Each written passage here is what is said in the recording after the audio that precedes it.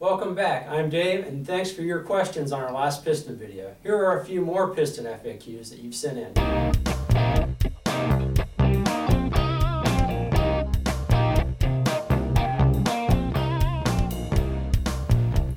A lot of your questions have revolved around compression ratio and a piston's role within compression ratio.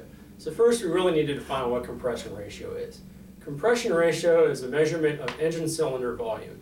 It's basically a comparison of the engine cylinder's volume with the piston at bottom dead center with its volume with the piston at top dead center. So if an engine cylinder had a volume of 100 cubic inches with the piston at bottom dead center and a 10 cubic inch volume with the piston at top dead center, the compression ratio would be 10:1.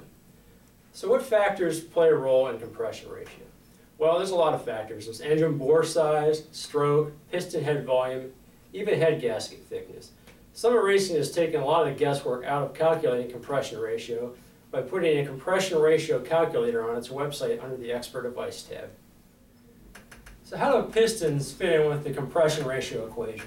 Well, they're a huge part of the puzzle. Specifically, the compression height, which is measured as the area from the center of the wrist pin hole to the piston deck, and the piston head volume, which is the area over the deck and can include the dish or the dome of the piston.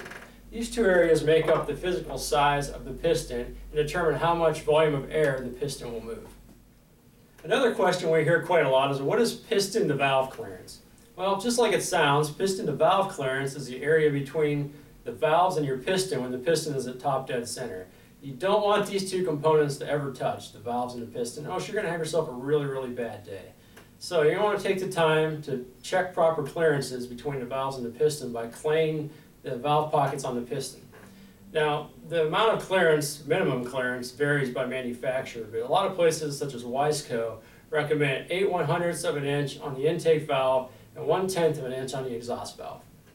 Another measurement you need to know is piston-to-wall clearance. What is piston-to-wall clearance? Well, simply that's the area between the piston and the cylinder wall. There needs to be a minimal amount of clearance between the two to prevent the piston from binding up in the cylinder once it expands at full operating temperatures. Now, minimum piston-to-wall clearance, as recommended by manufacturers, varies by the manufacturer depending on the piston material used. Most of the time, the minimum piston-to-wall clearance recommended by the manufacturer is geared toward naturally aspirated street engines. Now, if you have a higher horsepower engine or a forced induction engine, you're going to want to err on the side of caution and use the maximum piston-to-wall clearance recommended by your manufacturer. If you've got more questions related to pistons or any other high-performance topic, please share your questions in the comments section below. Thanks for watching. For more quick flicks, visit the Summit Racing YouTube channel. Visit Summit Racing online at www.summitracing.com. Follow on Twitter at twitter.com/summitracing, or like Summit Racing on Facebook at facebook.com/summitracingequipment.